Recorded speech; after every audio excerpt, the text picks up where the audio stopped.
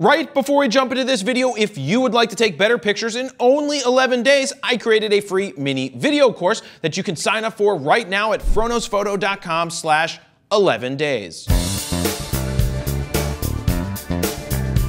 Jared Polin, FroKnowsPhoto.com, and welcome to the user's guide for this Canon EOS RP mirrorless camera. Now, if you purchased one, congratulations on purchasing it. I'm going to help you set it up and figure out some of the basic stuff, as well as move through a little bit more of the advanced settings for how to set up the menu system. Now, if you haven't purchased one yet and you want to see me using this, well, there's a link down below that's going to take you to a hands-on preview where I got to use this camera, as well as give you some raw files to download and play with. So the first thing we're going to do is start with the outside of the camera. First things first, let's start on the bottom right here because we need to figure out where the battery goes, and this is where the battery goes. So to get to the battery, just flick this switch. Your battery's right here. It pops in, it pops out. It can only go in one way. If it doesn't go in the other way, well, don't force it because then it could get stuck and you don't want that to happen. Now keep in mind that with the battery like this, you're gonna get anywhere between 300 and 400 shots. And if you're doing a lot more video, you're probably not going to get a ton of time shooting video. And one thing to keep in mind is that when it says full, yeah, it's full. But then when it drops to half, just know that it's going to go much quicker in using the battery that's left in this battery than when it was full to get to that half point. So the recommendation, always have multiple batteries in your bag just in case one goes bad, or you run out of juice and then your camera basically becomes a paperweight. So popping it back in, you just move this tab, this gray tab, you slide it down, put it in, and it's good to go. Now your memory card in this camera is right here. This is an SD card. Right now I have a 128 gigabyte pro grade card. That's gonna give you quite a lot of photos on a card just like this. My recommendation is get at least 64 gigabytes at this time, but definitely have multiple cards, and remember, back them up after your photo shoots. Back up your cards, put them in multiple locations, not just one place, because if something goes wrong with those, the computer or the hard drive, those images are gone. So try to back them up in multiple places as well as up in the cloud somewhere. That's a good recommendation when you're starting out. Now, if you're somebody who got the grip with this camera when you purchased it, it's just a little grip, you have to actually take off this door right here in order to get the grip on. So to take off the door, there's a switch right here. You push the switch one way, oh, it goes this way, and then goes like that. So you just move the switch out of the way, boom, you take it off, and now you have this door. My recommendation, put the door back in the box that the camera came in, that's in the closet somewhere, so that you know where it's at when you no longer use that grip. So to put it back on, I'm just gonna pull the spring back with this switch right here, and this may be a little difficult for you guys to see because my hand's gonna block it, but you just go like that, you slide it in. Yeah, I say go like that as I said my hand's gonna block it. But you have to get it back into the groove of it, and then boom, you can shut the door, and there you go. That's where the battery goes, that's how you take the door off, and that is where the SD card is. Continuing on with the bottom of the camera, this is your tripod socket. This is where you're gonna screw in the plate that comes with a tripod, or if you have a GorillaPod or a monopod, this is where you go ahead and screw that in right here. Now let's move to the top of the camera, because now that we have the battery in the camera, we can show you where the on and off switch is. Canon went ahead and made a dedicated switch that does one thing. It goes from off to on and doesn't do very much else other than that. Sometimes you could get away with a smaller switch, but they went with this. So anyway, you can turn it on, boom, turn it off, boom. Next to that right here, this is where your flash will go. This is your hot shoe. So this is where a flash goes on top. Or if you want to put a microphone, if you're going to be shooting video, you can put the microphone right there. Now, continuing to the right of that, you have your mode dial. Currently, it's set to green mode. Green mode is full auto, where the camera's basically gonna do everything for you based off of the situation you're shooting in. It's gonna try and guess and give you the best settings possible. It's not a bad place to start, but over time, you will get out of the auto mode as you progress as a photographer. But some of the other things on here, you've got scene mode, so that's that, where you can go through different scenes. They kind of got rid of all of the stuff that used to be on the dial, like the running man or the portrait mode. That's all done digitally, so you you go to scene mode, and then on the back of the camera, you can select the different modes right there digitally on the back.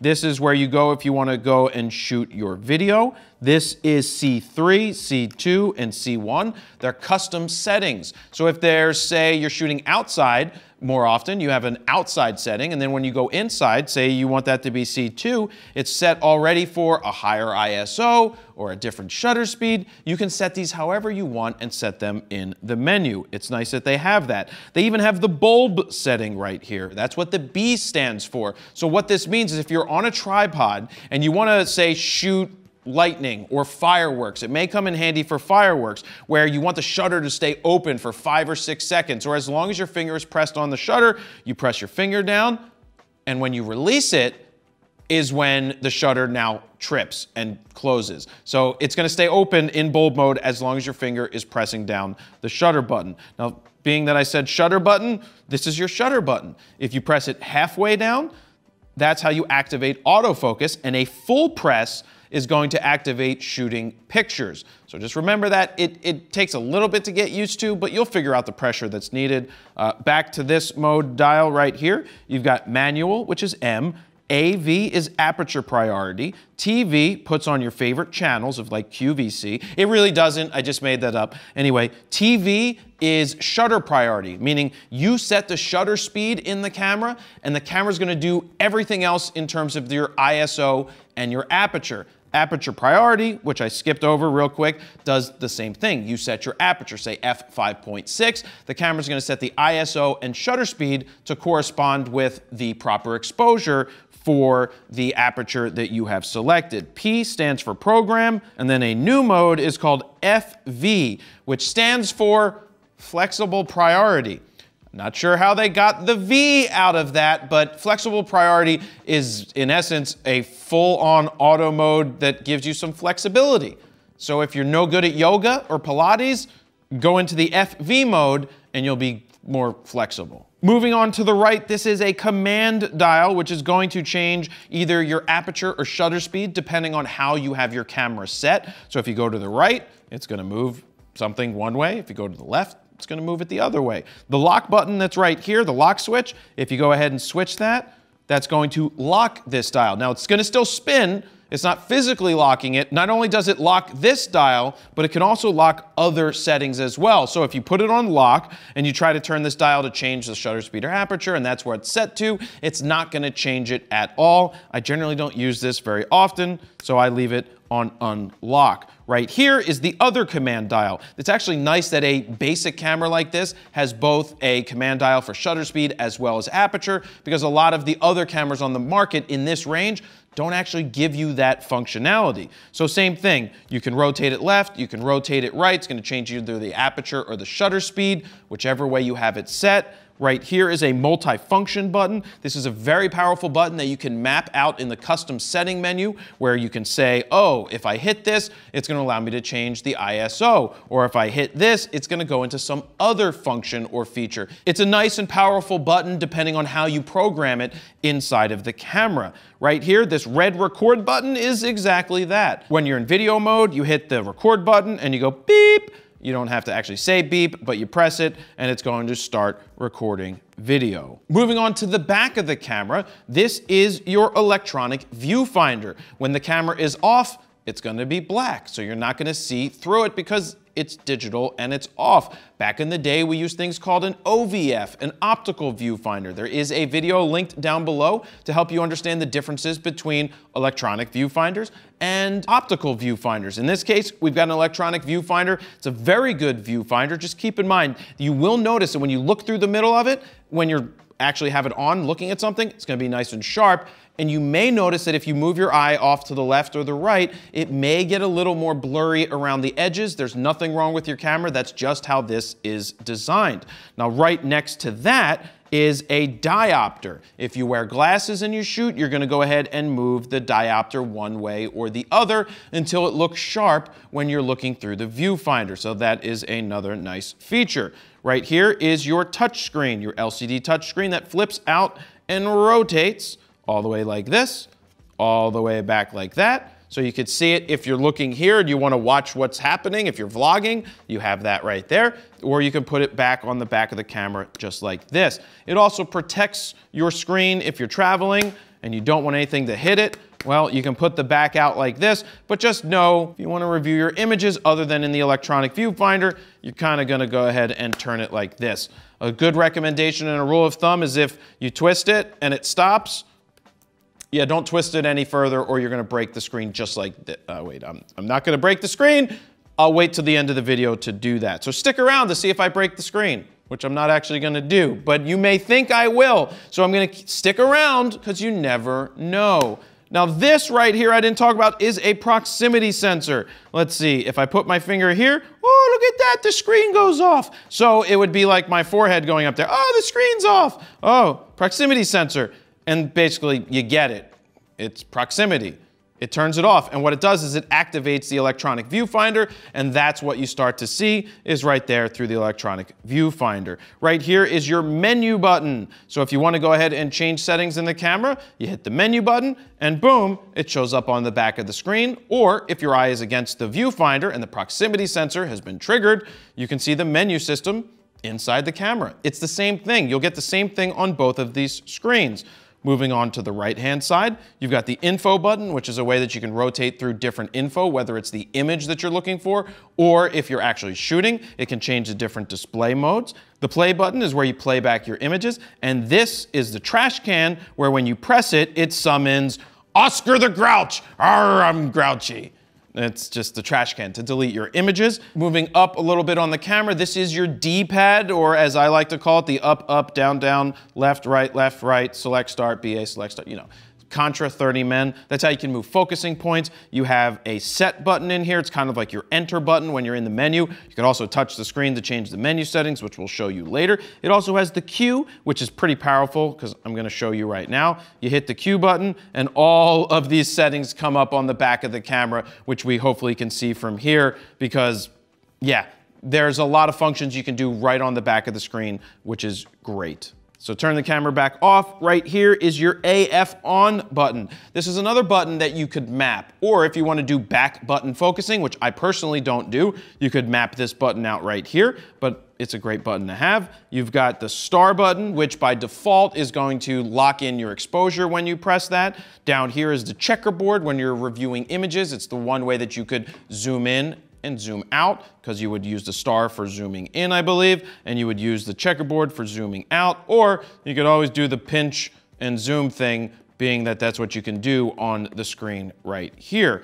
Now rotating to this side of the camera, you have a bunch of different inputs. Right here behind this door number 1, you have a headphone jack, a microphone jack. Up here behind door number 2, you have a remote jack in case you want to have a remote. And behind door number 3, you've got a USB as well as a, see, ooh, look at that, USB-C, as well as an HDMI port. If you want to go ahead and connect that to a TV to show your images to somebody else and you want to think that you're pretty cool, you can go ahead and do that. Have you signed up for the FroKnowsPhoto email list yet? Well, if you haven't, just look for this orange box over on the website, put your name, email address in it, hit send it, and I will send you a free guide to capturing motion in low light situations. Now, let's jump back to the video.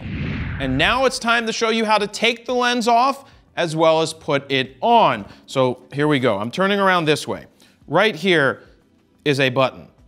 You press this button, you hold onto the lens tightly because you don't want to drop it, and you rotate it in this position towards me. I'm rotating the lens and I take it off. It's a good recommendation that you turn the camera off before you take the lens on or off. It's just so that you don't get excess dust in the camera, because look at this. This image sensor is exposed to the elements. You don't want to get rain in here. You don't want to touch this. You don't want to breathe on it. You don't want to blow on it. You don't want to do basically anything to this other than cover it up as quick as possible, which is line up this red dot. So you have a red dot there and you have a red dot at the top of the camera. You go ahead and you line them up.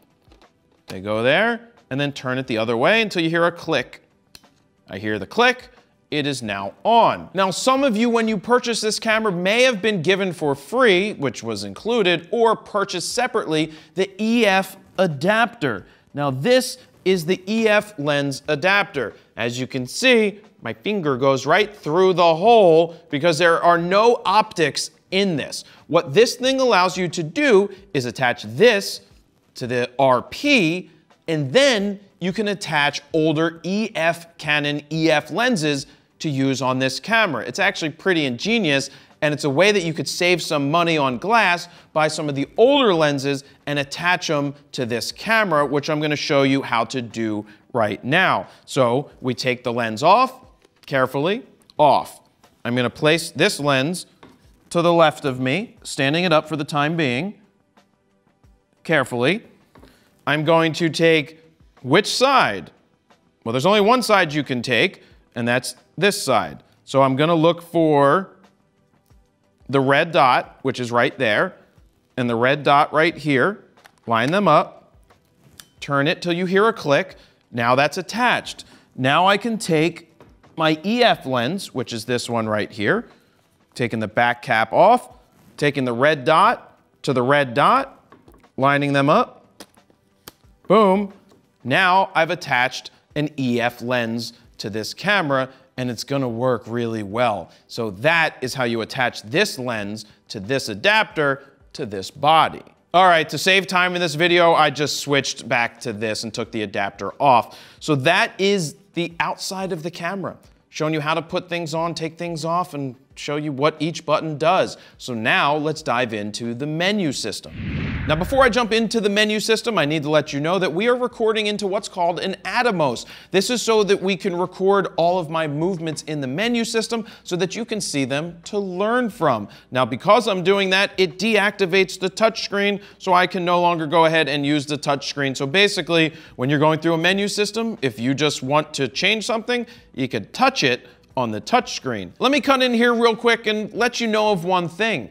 I am showing you the menu settings based off of being in manual. Now, if you're looking at your camera right now and you're like, I don't see the same settings as you, Jared, well, that's because you're probably in auto or FV or in one of those modes. Just go ahead and turn it to manual, and then you will see all the same settings as I am seeing. First things first, you hit the menu button and it brings you into this setting right here. This is the camera tab. So the first thing we see under 1 is image quality. It's default set to large. So I'm going to go ahead and hit the set button on the back of the camera, and there's a couple of options you see here. You can see that JPEG is set to large and RAW is set to a hash mark, meaning there is no RAW currently being shot. I personally shoot RAW, as you can see across my shirt. RAW is an uncompressed format that gets more data and it gives you more control over your files in post-production. So there's a larger file, but you can control your editing. You can go back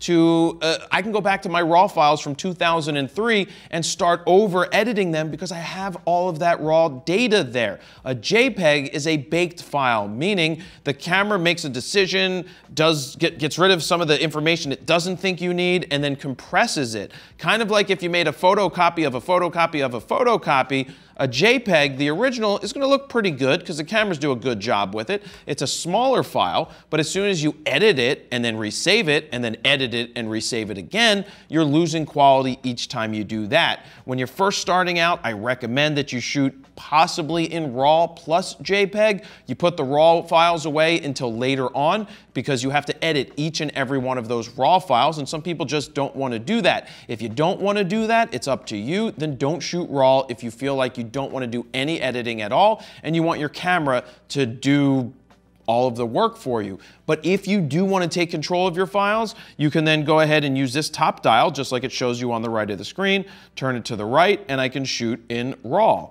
Or CRAW is a smaller RAW file. I personally figure I'm going to shoot in the highest RAW file format possible because you can always dumb down a file. You can't dumb it up once it's been dumbed down. Now, under the JPEG, you can see that there's large, and then there's large with like stair steps. That just means it's a slightly less quality file. Then you've got medium in the best quality for medium, and then medium and slightly less, small, small 1, and small 2. So when you decide where you want it to be, if it's highlighted in red, you're good to go, and the set button you hit to hit OK, and so there we go. Cropping and aspect ratio, I leave this on full. I do not want to crop to 1.6 or 1:1, which is Instagram for square, or 4:3 or 16:9. Now keep in mind, if you do shoot in RAW format and you go to these other settings, it will show you a preview on the back of the screen of the 1:1, but the RAW file will still have all of the RAW information. So I leave it on full because you bought a full frame camera. You should use the whole full frame camera and take advantage of that. Next up is image review. I'm gonna show you this. So I'm gonna take a picture. So here we go. I'm gonna take a picture of that.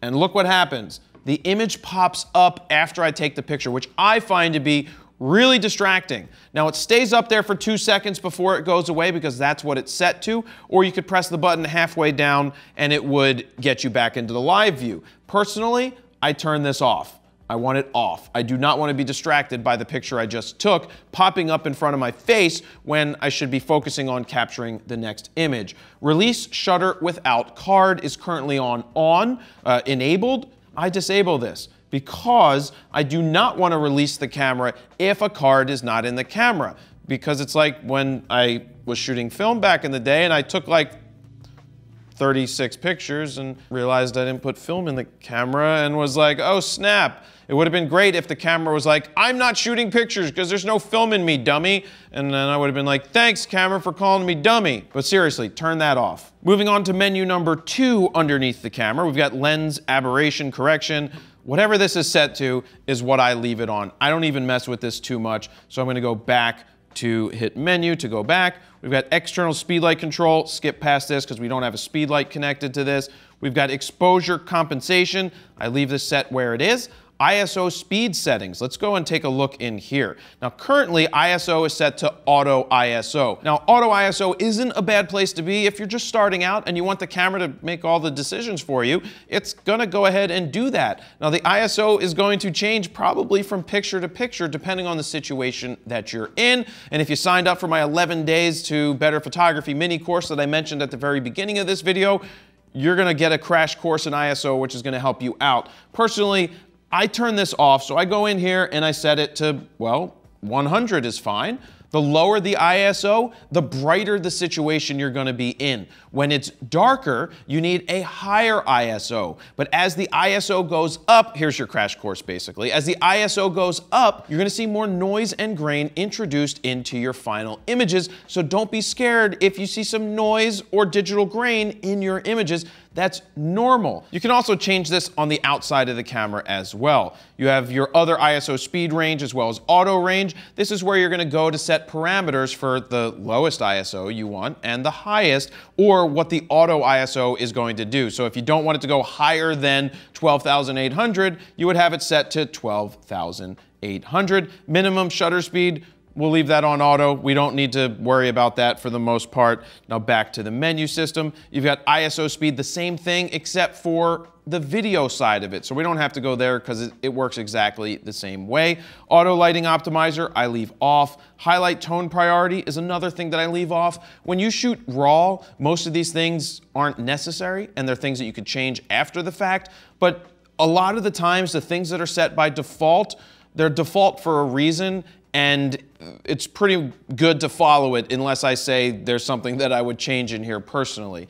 Metering timer, 8 seconds is perfectly fine. Exposure simulation is an interesting one. Let me explain this real quick. So when you're looking through your electronic viewfinder, as you change your shutter speed or lower your aperture or change your ISO, you're seeing your exact exposure in front of your eyes. So you're seeing it change. It's gonna be either too dark or too bright or right on. Now, if that's because it's enabled. If we were to disable this, the screen would just stay one brightness and it would give you like the perfect looking exposure the entire time. So you could have the worst exposure ever by the settings. You could take a picture and it could show up all black, but you're like, but the viewfinder looked fine. Just check to make sure that this wasn't set to disabled. Moving on to number 4, we've got white balance. Auto white balance is personally what I shoot in because I shoot RAW and I can tweak the white balance after the fact. Custom white balance is what you would go into if you wanted to customize your white balance depending on a situation that you're in. White balance shift, I leave this where it's at. Color space, sRGB, and picture style style is currently set to auto. You have a bunch of different options from standard to portrait to landscape to fine details, neutral, faithful, monochrome, user defaults. You've got 3 different options for that. This is where you would go if you're shooting JPEG, because you would select the scene that you're shooting. If you're doing a portrait, you would change it for this. Auto does a very good job, but this is where RAW is different. RAW is not affected by the changes that you do here. The RAW file is going to still give you the raw data no matter what, and you still have to edit after the fact. For example, if I was to shoot photos in monochrome in RAW, well, I could get the black and white image in the camera because the preview is going to show that to me. But after the fact, the RAW file, if I wanted to have it in color, I could just hit the color button and it's going to bring back that data. Whereas if you shot a JPEG, well, the JPEG is going to always be monochrome and you'll never get back the color data. Now, the same thing also applies for picture style when you're shooting video. If you shoot video in monochrome, you're not getting it back after the fact. So just keep that in mind. Auto is not a bad place to be. Moving on to number 5, we got long exposure noise reduction is off. I like to turn all of these off. The next one is high ISO speed noise reduction. I like to disable this. I don't want the camera doing that. What noise reduction does is it smooths out the image when you're shooting at higher ISOs, which tends to make it look less sharp. And I personally rather have I'd rather have the grain structure there than to have it smoothed out and not looking good. Dust off, delete data, I don't ever touch this. Touch shutter is currently disabled. Now, if you enable this, this means when you touch the back of the screen, it's going to take a picture as soon as it autofocuses. I personally turn that off and leave it on disabled because I don't want to take pictures when I'm just touching the screen to move my focus or do something else. Multiple exposure is set to disabled. If you want to take more than one exposure on a frame, you would go into enabled. That's something you may want to play with at some point if you want to get creative. HDR mode is definitely disabled for me. That is off. Focus bracketing is also disabled as well. Moving on to number 6, interval timer. This is a nice option to have in there. Bulb is currently disabled in its current form. Anti-flicker shooting is also disabled right now. If you find yourself shooting in lighting situations where the lights flicker a lot, like a gymnasium, it's actually a good idea to turn this on to enabled. It says if enabled is set, the shutter release time lag becomes longer. Continuous shooting speed may become slower. So keep that in mind if you're going to set it to that. But what it's doing is it's taking a picture on the not the flick. You get what I'm saying? It basically waits until the flicker's not happening, which means you don't get weird discolorations in your images, and that's why you get a shutter lag. It's actually pretty smart that it does that. Moving on to number 7, we've got AF operations. So you've got one-shot AF as well as servo. One-shot means I'm going to press the button halfway down. You hear that beep? As long as I have my finger halfway pressed down on the shutter button, the focus is not going to shift. So let me go back into the menu here and show you what servo is. Servo is continuous autofocus. So I'm going to hold my finger halfway down on the button, it focused. I'm going to keep hoping, you see it's focusing every time? Boom, it's focusing. It's focusing. Yep, that's servo. Servo is continuous focus. So you're going to use that when you're shooting action or people running. You're going to use single shot when you're shooting inanimate objects or also when you're doing portraits. So you can change this after the fact when we go into the back of the screen. Actually, while you're shooting, you could really press a button and you can do that. AF method, you have all of these different options. If you want an expanded AF area, you've got expanded AF area around. It's just a larger autofocusing area for the camera to choose from. Generally speaking, you can I like to use 1-point AF or expanded AF depending on the subjects that I'm shooting. Eye detection AF is currently disabled. Continuous AF is disabled. I hate this feature. So if you enable this, the camera's going to continuously focus non-stop, even if your finger isn't pressed on the button halfway. I just think it's highly distracting. I turn it off. One of the greatest features ever, though, is touch and drag AF settings. Touch and drag means if you put your finger on the back of the screen while your eye is up to the viewfinder, you can move your finger over here, your thumb, and as you move it, the focusing points move, and it's much quicker and easier to do. I love this. So I go ahead and I put this on enabled. Positioning is relative. Absolute means that no matter wherever you put your finger the first time is where the focusing point's going to show up. So I personally leave it on relative, even though it's not even my brother. Active touch area, I put this on the right side because that is, I'm left-eyed, so my left eye is up against the viewfinder, and then I can just use this area of the screen to move the focusing points. This is a tremendous feature that I absolutely love, so I hit OK there. Back into the menu, moving on to number 8. We've got lens electronic manual focus. I leave this on off. AF assist beam. I turn this off because I don't want the light to ever show up. So I'm going to do this. I'm going to turn it off. I don't want the beam ever on. Go off, get out of here. And then manual focus peaking settings currently, I have that, it's grayed out so I can't select it. Moving into movie record size, this is where you're gonna set the size of the video that you're gonna record. This one is 1920 by 1080 at 30 frames a second. The one above it is at 60 frames. Then below it, you've got light IPB. That's a smaller file, but remember, once you dumb it down, you can't dumb it back up. As I move over here, we've got even smaller HD at 1280 by 720, and then 1280 at 720 at 60 frames a second. You can see that max record times show 29 minutes and 59 seconds. That's what you're going to get in a continuous recording. It will go for that amount of time before it stops, and then you have to restart it again. Next up, we've got sound recording. So currently it's set to auto. If you don't know what you're doing, leave it on auto. If you do have an idea of what you're doing, then you could switch it into manual. If you are, in a situation where you know it's going to be really loud the whole time, you can set it down to like 1 so that it's going to pick up, it's going to lower the levels so it's not going to peak. Auto does a pretty good job for the most part, so it's not a bad place to be, but if you want to take more control, you can go ahead and do that. Movie digital IS, I turn this off. I leave this on disabled. Movie servo AF is currently enabled. That's your dual pixel AF. This does a tremendous job with autofocus, where you can touch the screen. It's going to move the focus points where you want them to be, or going to change the autofocus. So dual pixel AF is awesome. And finally, we've got auto slow shutter. I leave this set to the default that it's set to because it does a very good job with that.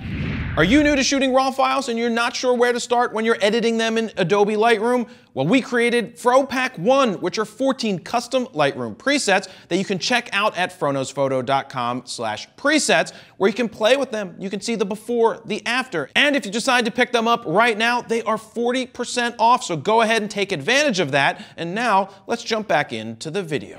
That was a long section, so we're gonna move right on to the playback menu. Protect images, rotate, erase all, print. I don't touch any of this stuff, and I skip right to the second one. Raw image processing, if you shot RAW in the camera and you want to process the images, you could go ahead and have that happen right inside of the camera. Again, that's not something that I do inside of the camera. 3, cropping, resize. I don't do any editing inside of the camera. How many times do I need to say that? Well, that's like 2. And 4, you've got playback information display. This is actually useful. So this will show you all the different options for playback in when you're reviewing your images. Some of these you don't need to have on. So if you're like, well, I don't want this one on, I can go ahead and uncheck it. Make sure you hit the OK button, and then boom, it's going to save it so that when we go back in, number 4 is no longer checked. So let me actually show you how this works. I'm going to hit the playback button on the back of the camera, and then I'm going to go ahead and hit info. And it's rotating through all of the different info displays. So you can see how it was shot, 1/80th of a second at f4 at ISO 8000. You can see the histogram in the top right-hand side. You can see the battery. You can see all of this information. So let's get back into the menu. Highlight alert is currently disabled. AF point display, that's if you want to see which AF point you used when you play back your images. That's actually pretty cool, so you could turn this one on. So we enable that. Playback grid, I personally leave that off. View from last scene is enabled, and magnification approximately two times. That means when you zoom in on the image, it's going to jump in there 2x, and I'm assuming you could go ahead and change that to a lot more. So you could go up to actual 10x magnification, which is probably a little too far. 2x works out pretty well. So moving down to the wrench menu over to the right, this is the yellow menu. Select folder, I leave this alone. File numbering is continuous. That means when you finish shooting a picture, taking a card out of the camera, it doesn't reset back to 0, so it's going to continuously be 1 through 1, 2, 3, 4, 5, 6, 7, up to 9,999 images, and then the camera resets back to 1 after 9,999. So don't be afraid or scared when you see that happen. Next up is auto rotate. Currently it's on the camera as well as the computer. Now I personally turn this to just on the computer because when I shoot a vertical image, what happens is the camera goes ahead and just shows it to me with black bars on the side, and it's much smaller. I like to be able to turn the camera sideways or vertically to be able to see the image fully on the screen, but no, it's going to rotate it in the computer so that it's the right orientation there. Format memory card is extremely important. When you get a new memory card, you format it in the camera. So basically, it's telling the camera that this card belongs here, and they're going to talk better to each other. Now, keep in mind, if you do go in and you format your pictures before you back them up or save them, you're not going to get them back if you do a format. So I'm not going to do that now because I don't want to delete all the images that I already took. So I'm going to hit menu and I'm not hitting OK. Mode guide is currently enabled. This is for the auto settings. I personally would disable this, but if you're going to stay in those basic settings, then you could leave that on there. And then feature guide is currently enabled. This is for when you're in those auto settings as well. Moving on to number 2 under the wrench, we've got eco mode is currently off. You have power saving. The display we currently have set to not go off for 30 minutes. Now the reason we have that set is because, well, we don't want to have to screw up our recording, so we leave it there. But you could totally change that. Display off, I would say, what are the options we have? We have 30 seconds, 15 seconds. All right, so you get 15 seconds up to 30 minutes. This is probably something you want in the 30-second or 15-second range. It depends on how often you look at the back of the camera or you want the display to go off. It also will save you power. Auto power off is currently disabled. We have it disabled for us, but you can change this setting yourself. I would set it to say like 5 minutes without using it, have it shut off. And the viewfinder off, if you're not using the viewfinder, have it deactivate on its own after a certain amount of time as well. Moving on to number 3, video in the United States, you have an NTSC. You can change that to PAL if that's where you want to be. Touch control is currently set to standard. I leave that. Beep is enabled, so when you are in single shot and you press your finger halfway down on the button, you are going to hear a beep, an audible beep that lets you know that you are in focus. Now, you don't want to do that if you are shooting in an area that is silent. And you can't make noise. There you're going to want to switch into silent mode in this camera, which I did not mention yet, but in order to get into silent mode, you actually have to go into the scene mode and select silent shooting there, and it's full auto. You do not have control of your manual settings there, but if you do need to shoot silent, you can do it. You just have to go into scene mode. Battery info, I'm not even sure what it's going to tell me. It's going to tell me how much is remaining. It's not going to tell you exactly how much is remaining, and like I said earlier, it's most likely when it gets to half, it's most likely going to die fairly quick after that. Back into menu, we've got sensor cleaning. Currently not going to do that, but every time you turn the camera off, it likes to clean the sensor for you. If you see some dust on the sensor, you don't want to touch it. You don't want to blow on it. You want to try and use the sensor cleaning option in the camera, which is going to shake the sensor and hopefully shake it off for you. HDMI resolution, 1080p is where we have that as well. Next up, we've got shooting info display, which is a massive, massive section. This is what shows up on the screen or in the viewfinder when you are shooting. Screen info settings, all of this. You see the different options? You can set this, change this, do whatever you want. This is to taste. This is personal. So go in there and see what works. Do you want all of this on the screen, or do you want none of it on the screen? I like to have some stuff on the screen, but not all of this. That's just way too much information for me. It's actually, this is what I shoot with most of the time is in 1. But if I want to see my histogram, then I have to go into 3. But you have these options. You can change this up all on your own. One more thing I need to mention is that if you hit info, you can go ahead and turn certain things off and on, like the histogram in the mode that you want to have it on in. This is powerful. Not every camera lets you customize like this. This is really awesome that you can go ahead and make those changes. Viewfinder info toggle settings. Again, more settings. and more settings that you can change when you hit the info button. So go ahead and play around with those. VF vertical display, on. I leave it on. Grid display, I personally leave this off. If you want to get your rule of thirds or checkerboard up on the screen, because that helps you with getting your lines straight or putting subjects in the composition where you want them, then go ahead and turn that on as well. Histogram display is currently set to brightness. That means you have the other option of RGB. The more useful one is the brightness for histogram, so I leave that and display it as large because I'm pretty blind, so I like to have it nice and large. And finally, we've got focus distance display. This is if you're in manual focus mode, so it's going to show how the manual focus is going to show up in your camera, because it can actually show you the distance and everything right there. I leave this on default to where it's currently set. Now that was just one section of number 4. I don't know why they didn't just put in a whole section on its own of this, but they didn't. Viewfinder performance. Now it gives you an option for power saving or smooth. And if you're like me, you want to be on smooth because you're like, I'm so smooth, I'm so smooth. Anyway, I leave it on smooth because it's going to give you the best image or the best live viewfinder, whereas power savings is dumbing it down, and I do not want to dumb that down. VF display format, there's 2 different options. I don't even know why this is an option. I want to see the full viewfinder filled with an image, not black bars like this, but maybe it's if you wear glasses, this is a better option. I don't wear glasses. I mean, I wear glasses. I don't wear them when I shoot. So I leave display 1 on personally. Display settings. So currently it's set to auto, but if you want to say lock the option where it leaves the display on all the time, even if your head goes up to the viewfinder, and that's where the proximity sensor is, well, you can go ahead and switch this into manual, but most of the time we go ahead and leave it in auto. Shutter button function for movies. That's if you want to activate that. I leave this set exactly where it is because I don't want to mess with that. And then help text size. Help me, I want it to be standard or small. If you need the help text, which I honestly don't even know where the help text is for most of this, but you can change the size right here. Moving on to wrench number 5, wireless communication settings. This is where you would set your Wi-Fi and Wi-Fi functions, Bluetooth, and the nickname of the camera. If you use Canon Connect app, this is what you would use.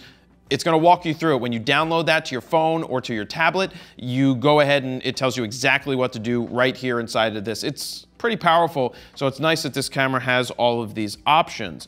Next is GPS device settings. If you have a GPS device connected to the camera, this is where you would go and control those settings. Even more here under number 6, you've got multifunction lock that I showed you earlier. You can show that if all these other buttons are locked in there, it's gonna lock everything, like touch control. So say we turn off these check marks and we just leave the check mark on the finger. So when we put it on lock, the touch screen will no longer be active. So you can no longer touch it. It will still be on, but it's turned off. And then you would go ahead and just turn the lock off, and you would be good to go again. Moving down, you've got custom shooting modes where I showed you the C1, C2, and C3. This is where you would go to lock those settings in.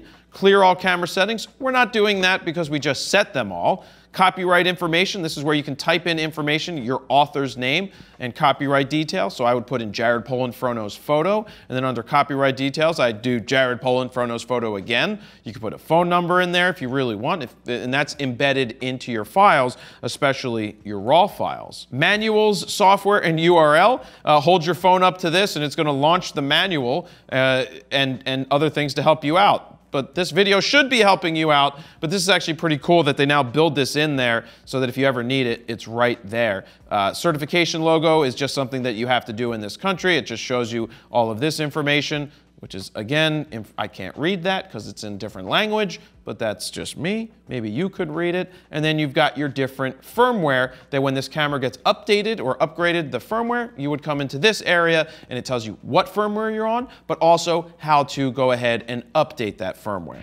Are you new to shooting photos and you'd like to take better pictures, or would you like to shoot video as well? Well, I have 4 different FroKnowsPhoto educational guides that you can check out right now at FroKnowsPhoto.com/guides. There's a FroKnowsPhoto guide to getting out of auto, the FroKnowsPhoto guide to flash photography, the FroKnowsPhoto guide to shooting video, and the FroKnowsPhoto guide to editing video. So to get free previews of each one of those guides, head on over to FroKnowsPhoto.com/guides. Moving on to the custom function menu. So what I did is I already went through and made some changes to the custom functions that I would personally change for using this camera when I set it up, because if I didn't, well, it would take a long time to explain all of this. So when we go into each one of these menus, just understand that wherever you see blue down here on the bottom of the screen, that shows where we made a change. So everything else up until we get to number 5 has stayed the same, and we made a change right here. So I'm going to go ahead and hit the set button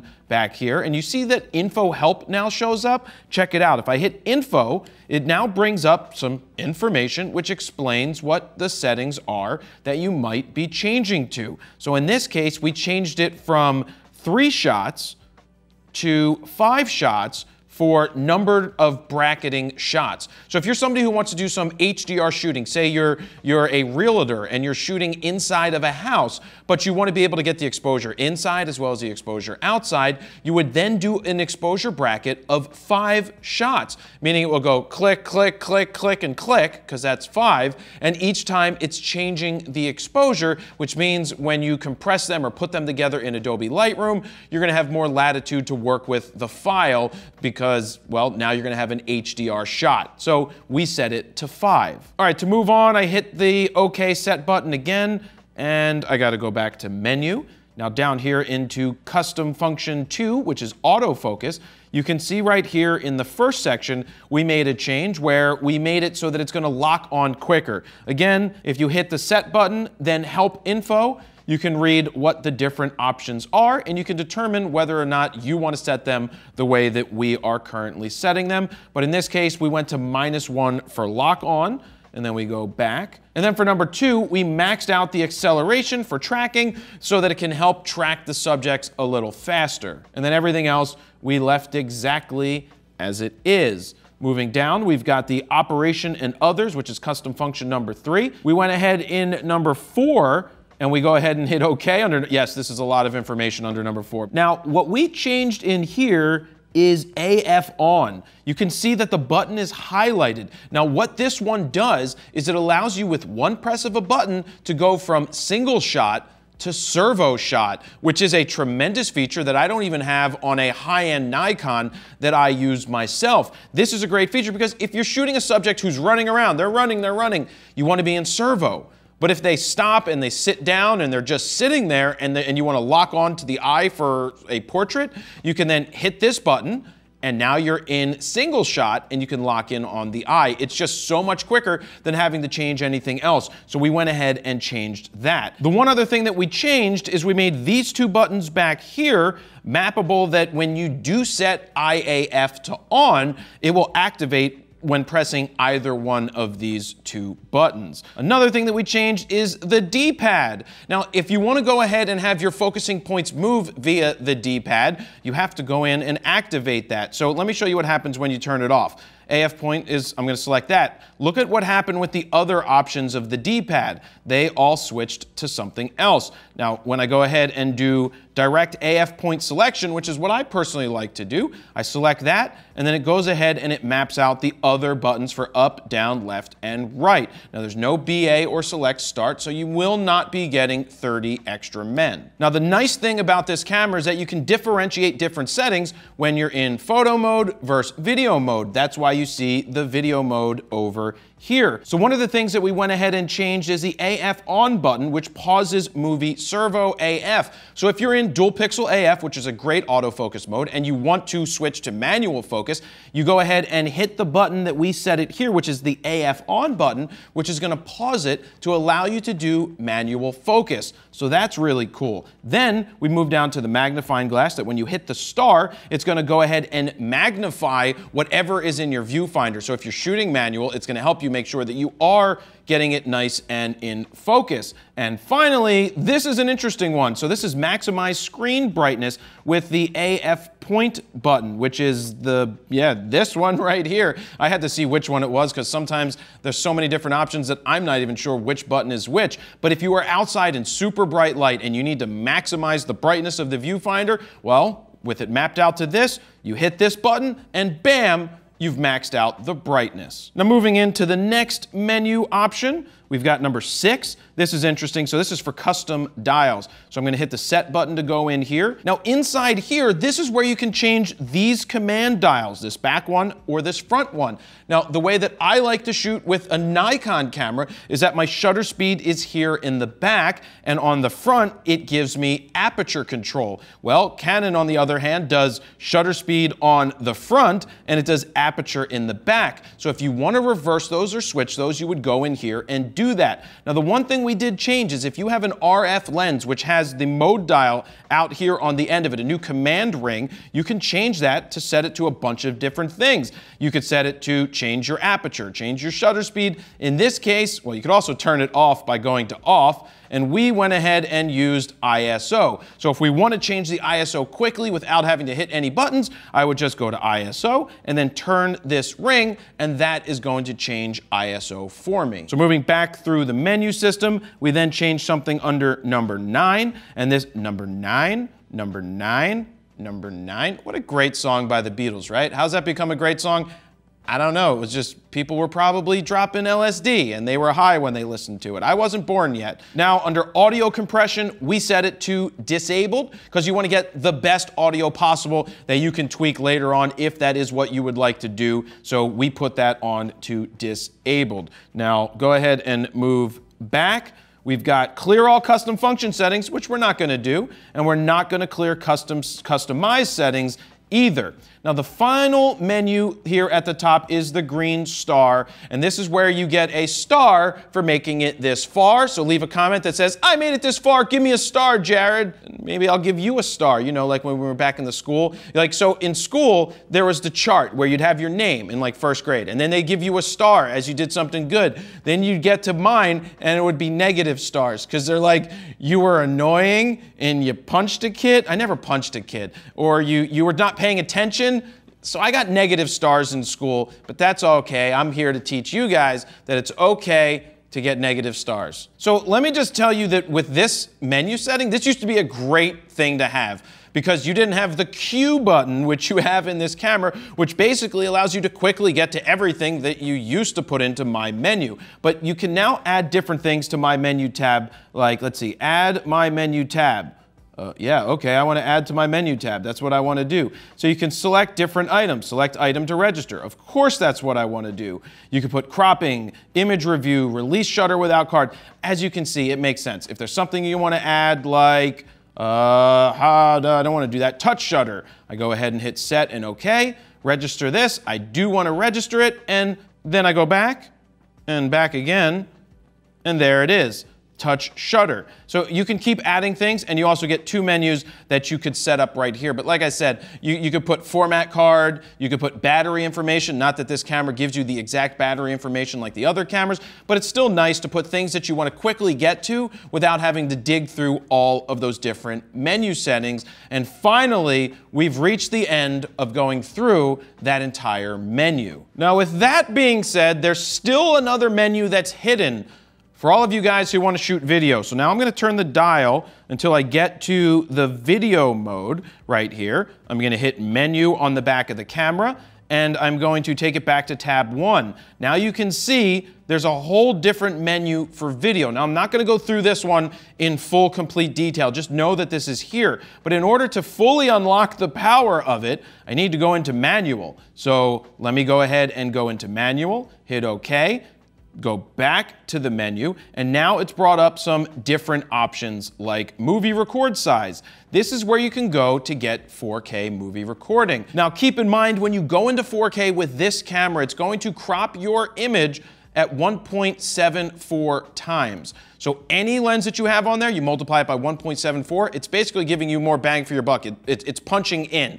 Now, I wouldn't say that it's more bang for your buck, but it's punching in with the 1.74x crop factor. Also, it's deactivating or turning off the ability to use dual pixel AF, so the autofocus in 4K will not be as good as if you shot in 1080. So the recommendation is mostly shoot things in the 1080 so that you could have dual pixel AF. So moving out of this menu, there's one other thing, or a couple of things that we change under menu number 6. You've got movie tracking sensitivity. We like to go ahead and have this on responsive because you want it to be super responsive when you're tracking a subject shooting video. So we go ahead and hit set for that. And then there's movie servo AF speed.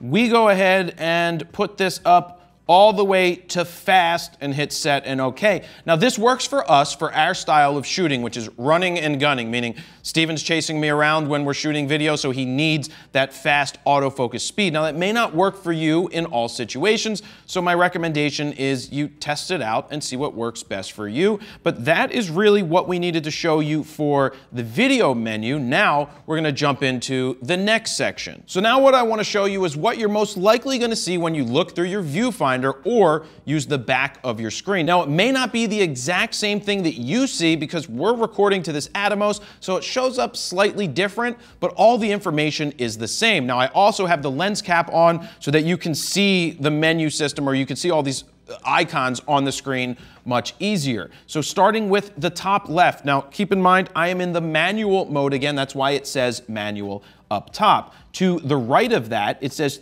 3,213 shots. So that's how many images you have left on your card, as well as how many minutes of record time that you have. Now, continuing to the right of that, you've got the battery indicator. Now remember that when it drops to half, it's probably a good time to replace that battery or get it charged back up. Over to the right, you've got your histogram, which is going to show you a representation of your exposure. Now, next to the histogram, before I do that, I'm going to hit the Q button, which gives me quick access to everything that's up on the screen so that I can change it while I'm shooting. So I hit that, and I'm going to scroll back over to what you're going to see on the right-hand side. You're going to see anti-flicker is currently off. We've got auto white balance, which is what is currently set. I like to shoot auto white balance. We've got the picture style is set to auto. We have the auto lighting optimizer is disabled in manual or in bulb mode. It's off because this only affects your JPEGs, but it's actually off because, well, I'm in manual or in bulb. Now let me go back into there. We've got full, which is your cropping and aspect ratio. It should probably always say full. Now when you get to the AF, this is where you choose the AF method that I showed you earlier. If you want to expand it, you can go to focus with one point and the AF points above, below, and on each side. You can see right in the middle of the screen that it shows up now and it's much larger, so it gives you a larger area to choose from. Below that, you've got one shot for servo, which is the same thing as hitting this button that we mapped out, the AF on button, which is right there. Below that is your drive mode. So if you want to take one shot, just one shot when you press the button, you would be in that one. In the high speed continuous is where you go when you hold your finger down, it's going to keep on shooting. You've got low speed continuous, self timer in case you want to shoot photos of yourself. You have a 2-second self timer, and then you have a self timer with number of shots, which is actually cool. Say you want to do a family picture and you want to do 10 shots in a row of the family. Well, you could do 10 of those at a second apart. It's actually a really cool function to have for when you're doing those type of shots. Below there is metering mode, which I generally just leave right in this metering mode. Then we've got image quality, which is right now set to RAW plus large, so you could change that. This is not something that I personally am going to change often because I just leave it on RAW and that's where it is. And then we've got movie record size. In case you want to quickly get to recording movies, you can still change the size right from here and hit the record button up top, and it's going to start to record. One thing I should let you know is if you want to use the IAF, you have to follow these steps. So I'm going to hit the Q button again, the quick menu, and up here where it's set to choose the AF method, you have to go on to the L plus tracking. When you go on to that, and then you hit the mapped out buttons that we've already mapped out in the menu settings, you can see it says eye detection AF is now on.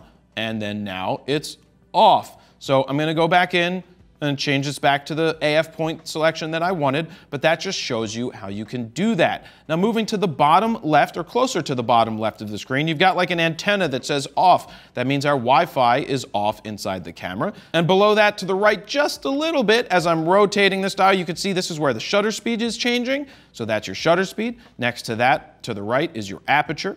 And then over to the right of that, you have your light meter. And then following over to the right, you've got your ISO. Now remember, if you want to change the ISO, you can turn this front ring. And as I turn it, it's changing the ISO, which is pretty cool. Just be careful that you don't accidentally turn that ring and mess with your ISO. You can also hit the MFN button right here, and you can rotate and change your ISO through that as well. And the touch screen works when you use it, but right now we're in the Atomos and we can't change the touchscreen. And right above that, it says exposure simulation is on. That means what you see is what you're going to get. So if it's overexposed, it's going to show up as being way too bright. And if it's underexposed, it's going to show up as being dark. And if you're going to shoot with a flash, that is where you're going to want to make sure that exposure simulation is off. Let me jump in here real quick and say I hope you're enjoying this video, and if you'd like to check out any of the other 3,000 videos that I created, well, you can go ahead and hit the subscribe button down below so you can check out the old videos as well as be notified when new videos go live. Go ahead and hit that bell button because that's going to let YouTube know that you want to be notified when I upload new content. So now let's jump back in to this video. So that was showing you what you're going to see on the screen when you're in manual mode, but when you get into video mode, it all changes. So now I'm in video mode and you can see that the things on the screen have changed. Top left corner, it's showing manual with a camera because we are in the manual controls. But if I go ahead and hit the Q button, same thing applies as it just did with the photo modes. You can go through here and see all the different options. You use the down arrows to go down, and you use the over arrows, the right or the left, to change between the different modes, and everything is popping up on the screen explaining what they are. AF points, you could change that to lock on tracking, which is very good to use when you're shooting video, or if you're just doing an interview, you could then lock it off with something like 1.AF. So you can see you can select the AF mode that you want to choose. Now, let me get out of here by hitting the Q button real quick. Remember when we mapped out the AF on button and that one was mapped out to pause servo AF? Boom, it's now paused.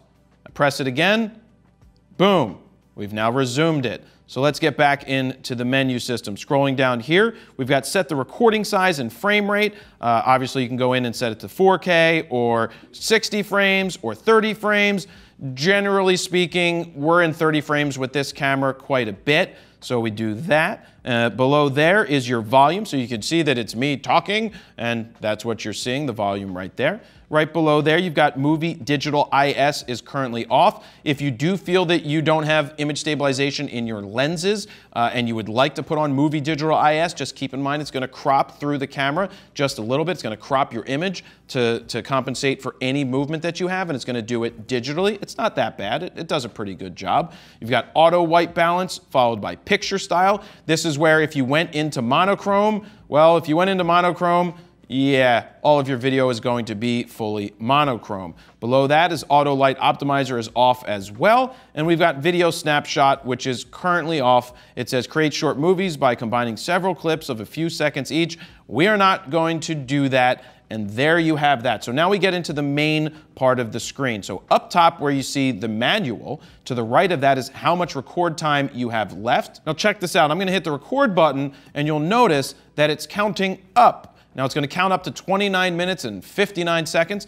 and when you get to 29:59, it's going to automatically stop, and then you can restart it again. So in this case, I'm going to hit stop, and then next to there, you have your battery life indicator, followed by the right side of the screen, the histogram is currently on, and you've got your focus box in the middle that I am moving.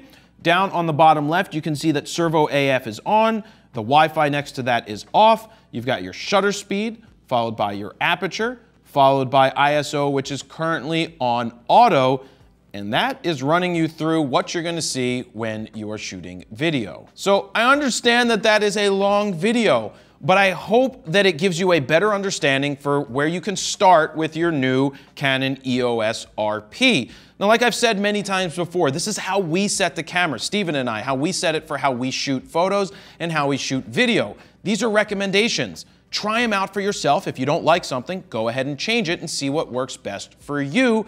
And that is where I'm going to leave it. Thank you very much for watching. Jared Polin, FroKnowsPhoto.com. See ya.